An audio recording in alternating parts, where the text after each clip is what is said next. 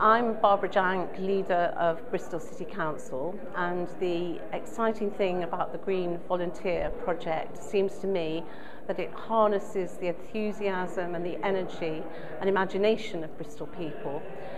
and the fact that we have experts in so many aspects of the green agenda, and the enthusiasm and the energy is really catching,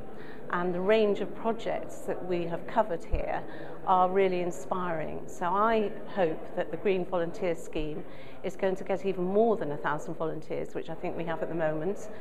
that it's going to inspire people within the communities of the city to get involved, to see how they can add their contribution to the green agenda and to actually generate the same enthusiasm that we have here today within all the communities of the city.